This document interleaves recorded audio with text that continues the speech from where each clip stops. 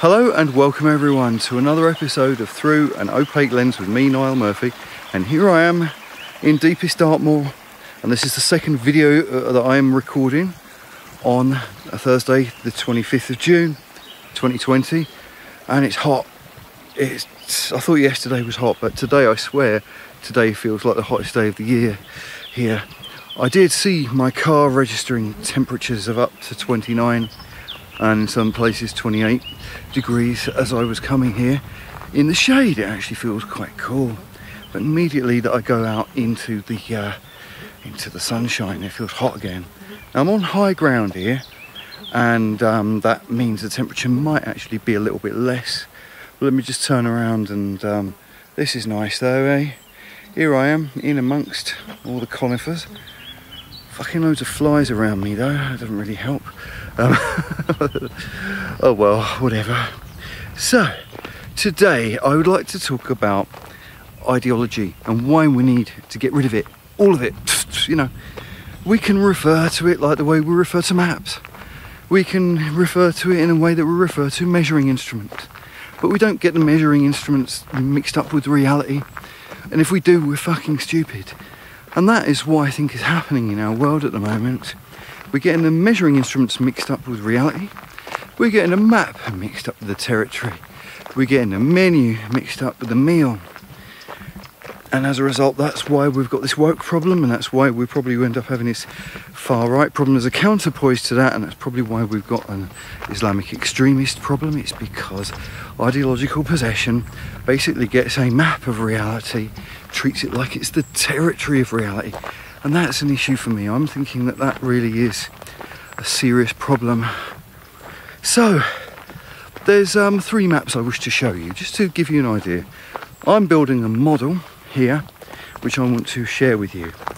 There are three maps I wish to show you. Now, the first one is the Mercator map. You've seen this before, I'm sure. The thing about this map is that, as you know, it makes Greenland look a lot bigger than Australia, despite that Australia is probably, considerably bigger than Greenland.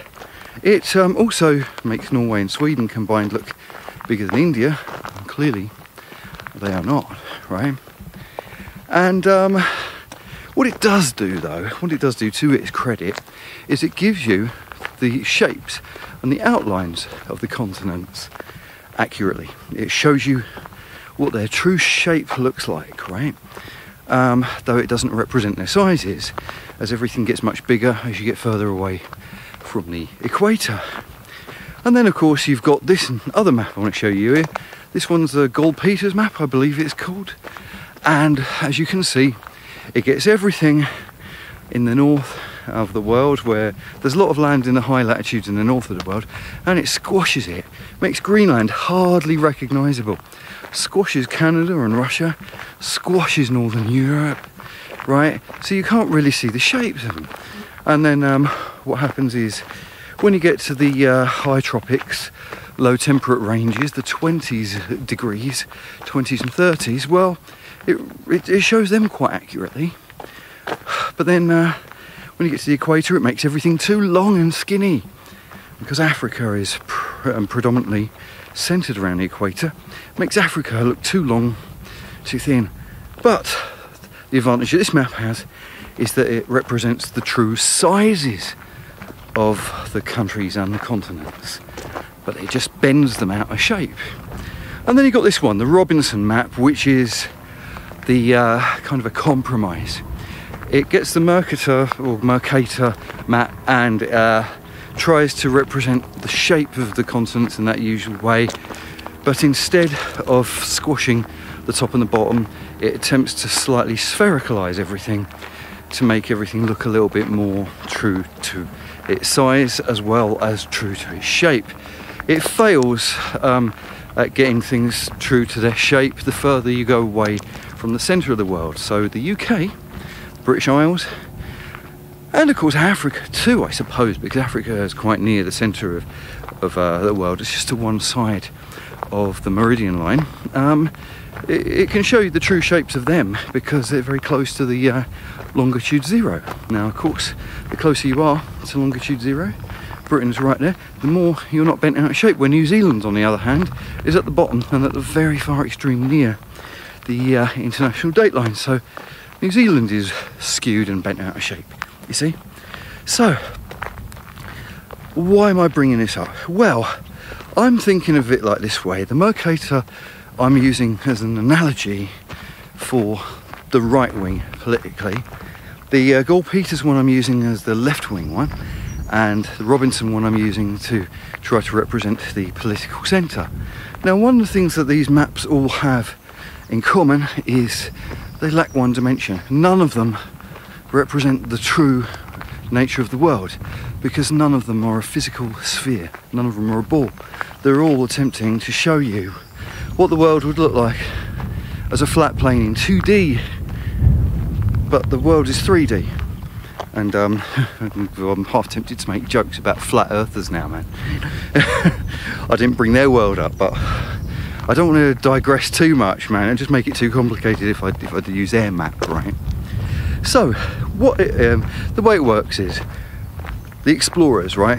You could say the early imperialists, the British, the Spanish, the French. They were the original, well, at least in our modern history, they were the original imperial navigators in our modern history. Now, yes, all right, there was things going on with the Vikings a lot longer before then, but in our modern history, which is the bit that the social justice warriors on the left like to make out all white people and all Europeans to be as evil as Satan himself, all the countries in the north, including Europe and including America and all the more developed countries in the world, well, they're saying that the Mercator map makes those countries look big, and it was designed specifically to make those countries look big and to make all the colonies, which are near the equator and nearer the more southern ends of the world, look poor and small. And that's the reason why this map was made. But it's not the reason why that map was made. That map was devised from about the 1600s onwards by navigators, people who were sailing around the world. They needed to have accurate understanding of cartography and astronomy. They weren't interested one way or the other whether they made countries look smaller as they got from nearer to the equator or bigger when you got to the more polar latitudes. They weren't interested in stuff like that. All they were interested in is that they wanted to have an accurate representation of the shapes of everything, and they wanted to have their latitude and longitude squares and all of that, as well as, you know, their understanding of astronomy, so they'd be able to work out where they were, so they wouldn't get lost at sea. It was as simple as that. They weren't thinking to themselves, excuse me as I fiddle with this, I hope it don't make too much noise. Right, back now. They weren't thinking to themselves, oh, let's make those people in that part of the world look small. No, they haven't quite got to that yet, right? So I think the Gaulle-Peters lot, and there was another map that was made similar to that. There were a bunch of real proper lefty crusaders who were going around and saying that maps were racist, because they love that, don't they? They fucking love anything, make anything racist. I mean, like recently they had to make Cocoa Pops racist. Fucking idiots, man. So, maps are racist because they made white man's countries look bigger than black man's countries or whatever. And so, in order to equalise that problem, they come up with that Gaulle-Peters map, a map that doesn't even fucking look like the world. It looks like you've squashed the world to pieces. Oh, that's Greenland, is it? I had no idea, didn't recognise it. Oh, is that Norway? I had no idea, didn't recognise it. See what I mean? Oh, is that Africa? I swear it isn't that long and thin. And all of these things, you'd be looking at and thinking, yeah, they're right, they might represent the sizes, but they don't actually look like the world, right? There's a complete, total, out-and-out distortion in order to make things equal. And that is kind of like what the left have done. And that's what the left are doing. They are creating an absolute, out-and-out distortion of reality in order to make things equal.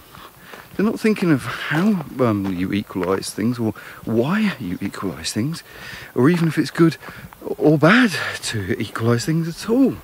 They're just thinking that you should just equalise things just for the hell of it, regardless of anything. It's just equality for equality's sake, irrespective of whether that's a good idea or not. You know? And it's like, you know, that Gall-Peters map is a good example of what happens if you get equality or equalisation and you create something that's unrecognisable. And that is my issue with the political left. That's the best way that I'm describing. Now, of course, the Robinson map would have been a map that would have been created by people who are less about ideology than the Gall-Peters one, because they just want to create a world that looks as close as you can get to the spherical Earth. So they've created a somewhat semi-sphericalized version of the map that still looks as true to the actual sizes and shapes of the continents as you can get to the original Mercator map. Now, of course, with the Mercator map, you can look at that and you think, well, it does look distorted. It does look distorted because the countries in the world are not that big. They don't look anywhere near that big. But you can look at the world and you can see that at least they are all correctly shaped. You recognise everywhere. You know, that's the thing. You recognise everywhere you look at. And you think, oh, I know where that is. I know where that is. I know where that is. Yep, that's easy. Looks a bit big on the top. Looks a little bit small in the middle. But it's recognisable. Now, of course, that's the problem. That wasn't designed for ideological purposes, nor was it designed to make the countries, the imperial origin countries, look bigger and the colonies to look smaller. That was only designed, I mean, that was just a bullshit rumour that was put there. But it was actually designed to be accurate for people who are navigating the oceans. And so, this, I think, represents the world that we're in at the moment. The left lie about everything. They probably lie about the right, you know, and they most certainly do. The people who are on the extreme ends of any of these ideologies, well, I mean, any sensible person wouldn't have time for people who are on the extreme ends of ideologies, full stop, right? And if you want to be able to find a true way of understanding things in the world, it helps to be as non-ideological as you can possibly be. Now, there will be a few of these academics out there who will say to you, I say, we've got to get rid of ideology. Ideology is the problem. And they'll say, oh, you're anti-ideology, are you? Oh, isn't that an ideology in itself? And then you just want to slap the cunts, really, for being smart cunts, don't you? Right? Because not necessarily is the answer. But they've already decided with their circular logic that it is. So then they don't have to listen to you. And that way they don't have to deviate from the ideology that is possessing them. You see, that's how it works. I wouldn't say no, because it could be an ideology to have no ideology. You could have an anti-ideology ideology, or you could actually decide that you want to get further than just mere narrative self while you're trying to work out how to rid ideological restrictions from the way humans view the world. And so I would say all three of those maps and the globe. Have all three of those maps and the globe. Make the globe a balloon so you can deflate it, fit it in your suitcase, blow it up special occasions when you need to see it. But if you are going from one place to another place to another place, and you want to know the true size of the map, well, the Gall-Peters want to show you the true size of it. If you want the Mercator map, we'll show you the true geographic outlines, or the actual shape, shall I say. The Gall-Peters want to show you the size, and the Robinson map will show you as clear as you can get in a flat form the bigger picture. And think of these three maps as like, well, if they're all as important as each other, they all become a composite, and they become all three and the and becomes the 3D version, the globe, and you use all of them, and you then have many perspectives, then you are in a really good position, because then you can just say to yourself, well, you are now able, without any problems whatsoever, to build a flexible map of reality based on more than one map. And that is my analogy or metaphor or whatever the word you would use, right, to describe how we attempt to think our way out of ideological thinking. And I shall leave you with that and try and find my way back. I appear to be a little bit lost in this forest.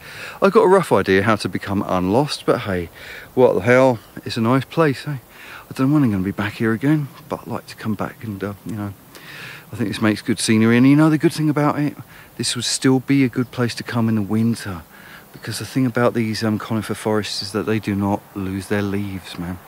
They don't look hardly any different. The only thing that looks different in the winter is that I'll be probably wearing more layers. The angle of the sunlight will be lower, and of course the ground might be a bit more bare. But if I was to go get an angle like that and show you the trees like that, that won't be any different. So there you go. Right. See you later, alligator. See you soon, baboon. If you like this content, don't forget to like, subscribe and share. Also join the Facebook group, follow us on Twitter and subscribe on BitChute. It's early days for us yet, so please help this channel grow, and it will be gratefully appreciated if you do.